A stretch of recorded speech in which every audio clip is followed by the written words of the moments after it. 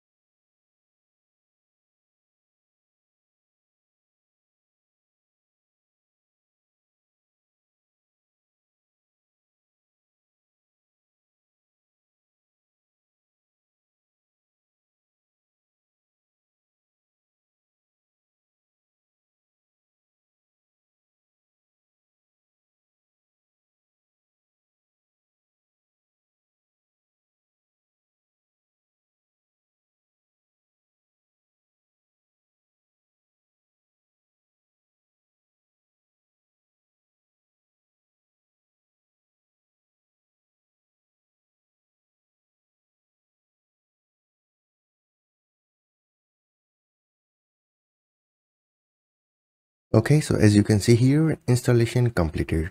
The install shield wizard has successfully installed EcoStruxure Machine SCADA Expert version 8.1.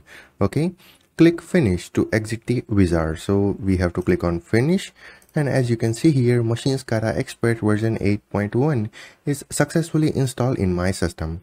So this is how you can download EcoStruxure Machine SCADA Expert version 8.1 Service Pack 5 from this website.